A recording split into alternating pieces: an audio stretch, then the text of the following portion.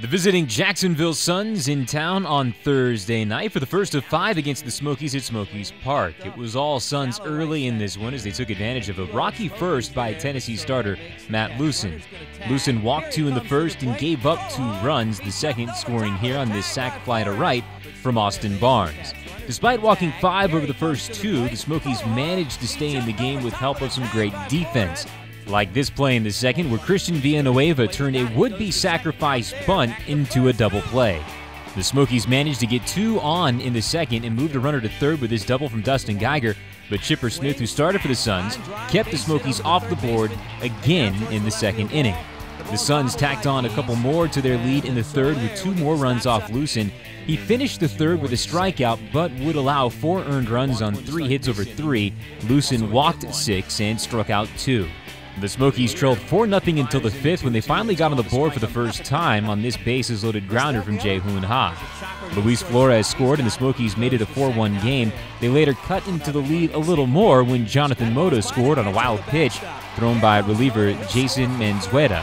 Now to the 6th, and the Smokies again with some stellar defense. Zach Cates on the mound, and his second baseman makes another outstanding play. This time, Soto does it to end the inning. The middle Soto, second baseman snares it.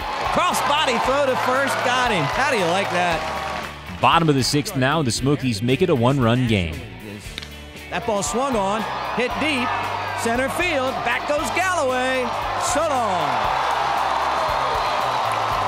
He just took that changeup over straightaway center field, and he's homered in 3 straight games, and the Smokies cut this to 1. It's 4-3 Suns. Jorge Soler with his 3rd home run over his last 4 games. It was also his 11th extra base hit in just his 11th game of the season. Now a 1-run game, and the Smokies bullpen slowed the Suns' offense again here in the 7th. Lendy Castillo now in, and he gets a strikeout against the first batter he faced. Still 4-3 Suns, but not for much longer. Last of the 7th, and Pinchi Chen with a triple to right. Moments later, Soto chops this single to right, and the Smokies tied the game at 4-4. To the 8th, then Hunter Cervenka in, and despite walking the first batter in the inning, he managed to get out of it without allowing a run. That changed, though, in the 9th when the Suns rallied for 2 in the inning to take the lead. Cervenka hit a batter and walked 2 in the frame.